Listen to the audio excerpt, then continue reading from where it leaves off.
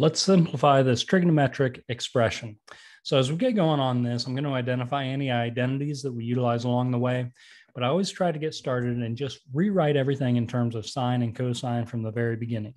So as you can see, we have a cosecant, we have a cotangent. We'd like to replace each one of those and rewrite them in terms of sine and cosine. So cosecant is equivalent to 1 over sine. You may be saying to yourself, that was squared. Well, this is cosecant quantity squared. So if you replace the cosecant with 1 over sine, it would be that quantity squared. And we're going to end up with 1 over sine squared of theta. Now, the identity we utilize there is referred to as the reciprocal identity. So you can refer back to these. I'm going to try to write down exactly which identity we utilize along the way as we need them. Next, we have cotangent squared. So cotangent can be replaced with cosine of theta over sine of theta. But in this case, because it was squared, each one of these is going to be squared. And again, that's referred to as the quotient identity, or one of our quotient identities. So I'll go ahead and write quotient. That's where you're going to go from cotangent to cosine over sine. All right, further simplifying down here, well, we have two separate fractions. This would be a little bit more simplified down if it was a single fraction. Well, good news for us, we already have a common denominator. So to combine two fractions together, you need a common denominator. Then you simply combine the numerators together over that common denominator. So 1 minus cosine squared over sine squared of thetas, of course. All right, from here, I noticed we have some squares going on, right? We have a cosine squared, 1 minus cosine squared. We have a sine squared. So it's probably a good idea to be thinking about the Pythagorean identity.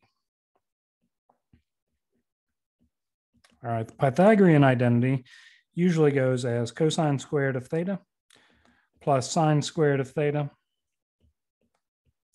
equals 1. So I'm going to utilize it for the numerator. And I think we can replace 1 minus cosine squared if we just rearrange this and get the 1 and the cosine squared on the same side. So to do so, I'm going to go ahead and subtract this cosine squared and move it to the right-hand side. So I can say that sine squared of theta is equivalent to 1 minus cosine squared of theta. And really just rearranging this, moving the cosine squared to the right-hand side. So that numerator, based on the Pythagorean identity, we can replace that numerator with sine squared of theta.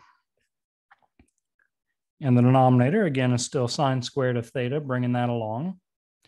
So when we end up with sine squared of theta over sine squared of theta, same thing, numerator and denominator, that makes a 1. And that's as simplified down as this one's going to get. It's not going to simplify further than 1. So as you get going on these, I always suggest kind of keep track of which identities you utilize along the way, but rewrite everything in terms of sines and cosines. And then most of it's just algebra from there. You know, two separate fractions going to be more simplified if it's a single fraction. Whenever you have squares, be thinking Pythagorean identity to rearrange this and simplify down. Hopefully this makes sense as we walk through the steps on this one. Keep practicing. It really does take a whole lot of practice to get comfortable with these. But you'll get there.